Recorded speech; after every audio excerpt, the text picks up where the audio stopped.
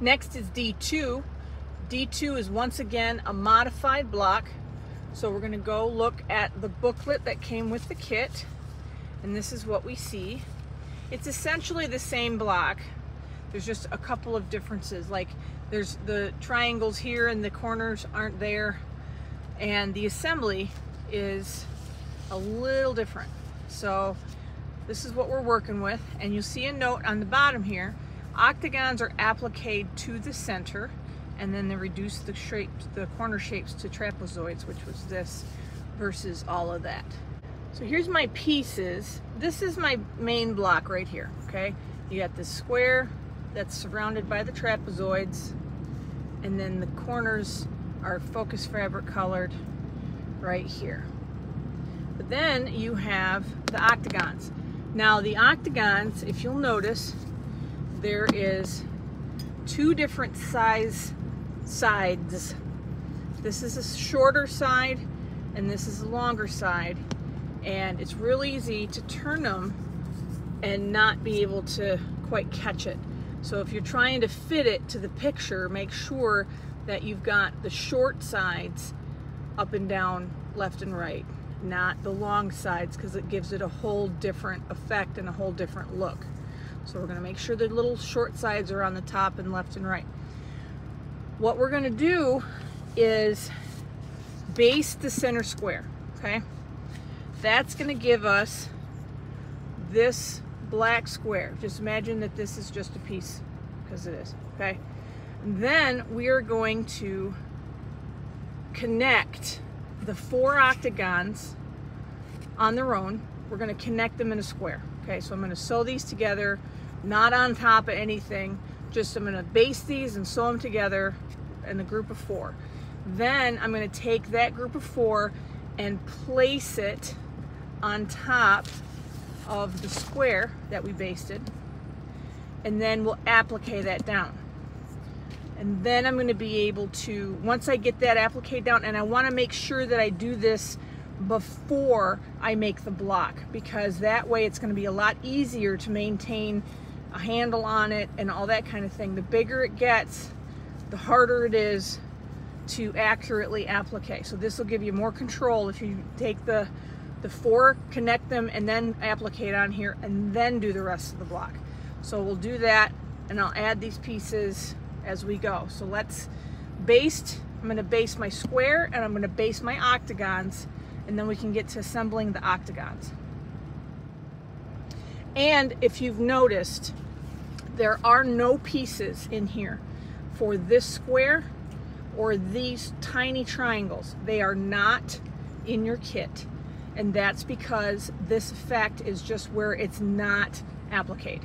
So you're going to get this effect, but it's going to be from the square showing through the octagons. So I've basted my square. I'm setting that aside, but I wanted to talk about my basting on the octagons. Some people will pick a side and then just kind of wrap it around, and there's nothing wrong with that. What I've found though, if you take one side, like either the short or the long side, I'm doing the short first because I just am. I think it gives it a crisper corner, but I don't know if that's true or not.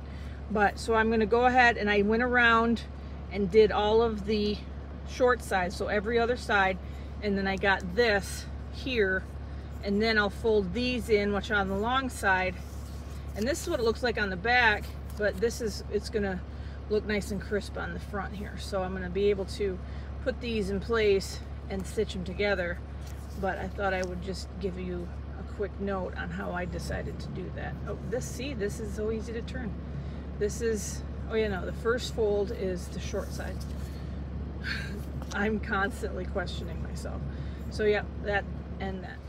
So I went to attach these at the short sides because I wasn't paying attention, and that's not where they're connected.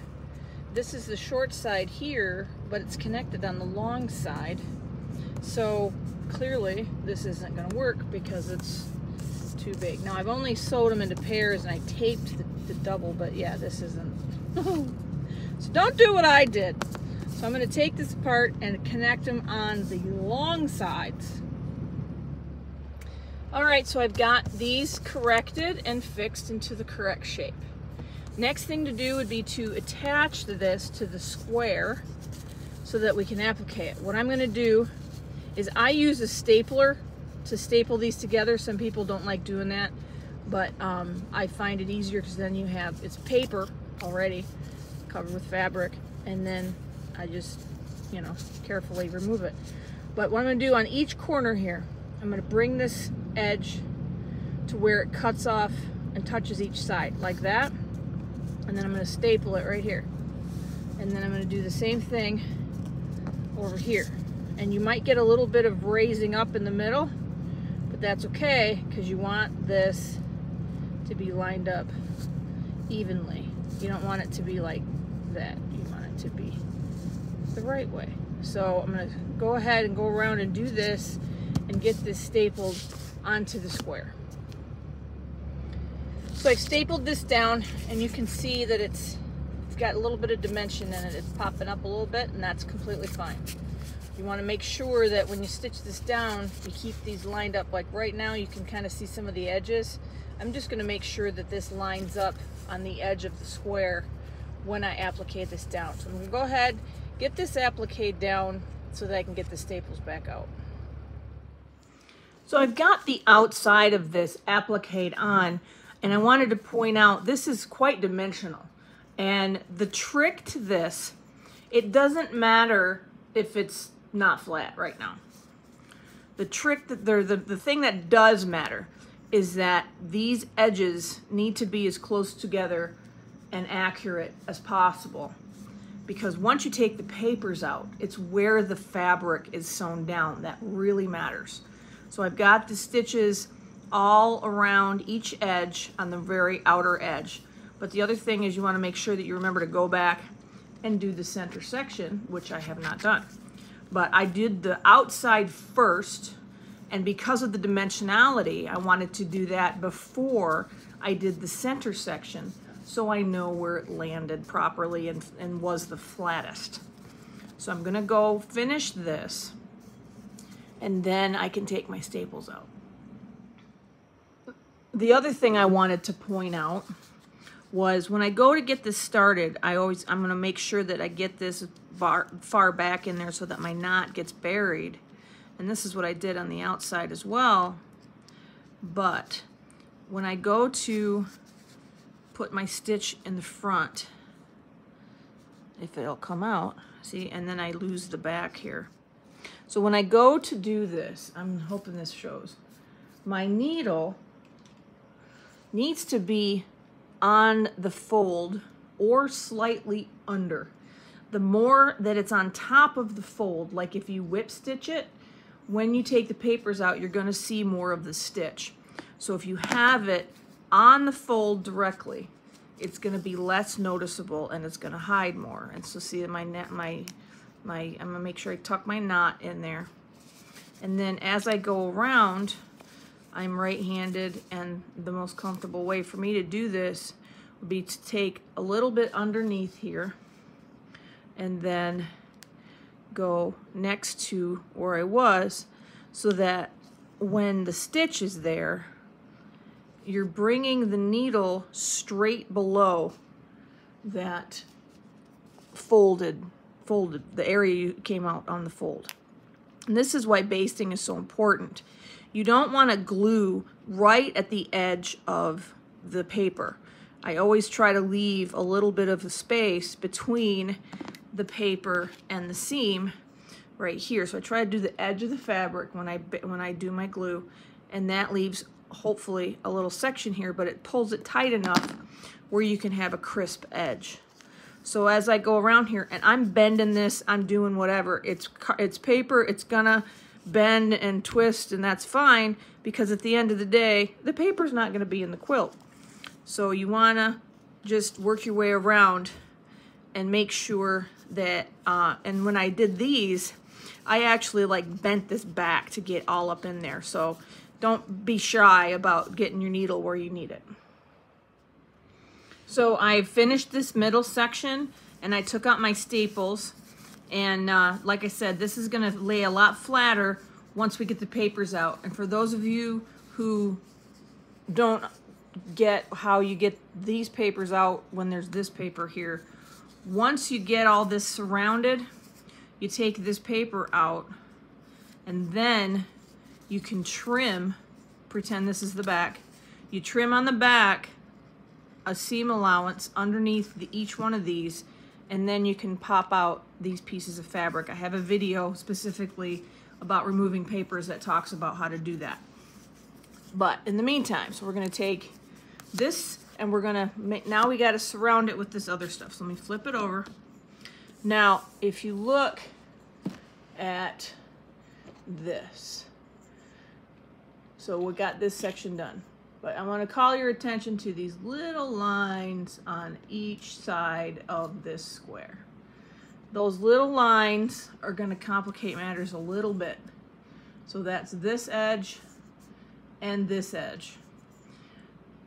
I'm going to baste these edges first so that I can have a chance to find the corners better. So then I'll baste these, and then I'll do the outside. I'll do these, and then I'll do this one last, because then that brings it in. But the trick is getting this started correctly, because you want to put that corner right on the edge of the square so that it sits right. So I'm going to do these one at a time in a circular. I usually do opposing and then the other side. In this situation, I'm going to do one at a time in one direction or the other. But the basting is going to be the trick, because whenever you baste an open angle like this, it's more difficult to get that fabric point at the paper point. So you want to give yourself a fighting chance. And the other thing I can do is baste the triangles, and I'm going to baste these with the hypotenuse last. So I'm going to do the legs first, then the hypotenuse, so that they go away from the trapezoids. I think, though, I'm going to connect these before I put them on the corners, because that's going to be a lot easier to put these onto a smaller unit than the end square, but that's personal choice. So let me get all these basted and stuff. So the first thing I did is I attached my triangles to each corner here.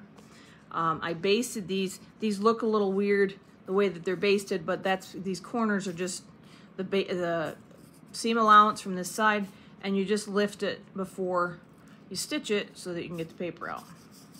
So I've attached this first corner already, and you'll see here that I have from here to here is attached, and then there's these little edges.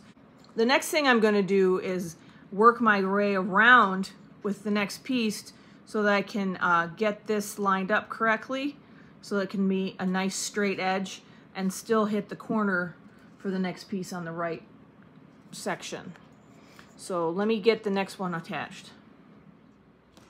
So I've got the third corner attached, and so now I've just got to slot this fourth one into place. So I've got the fourth corner attached, and now my D2 block has been completed.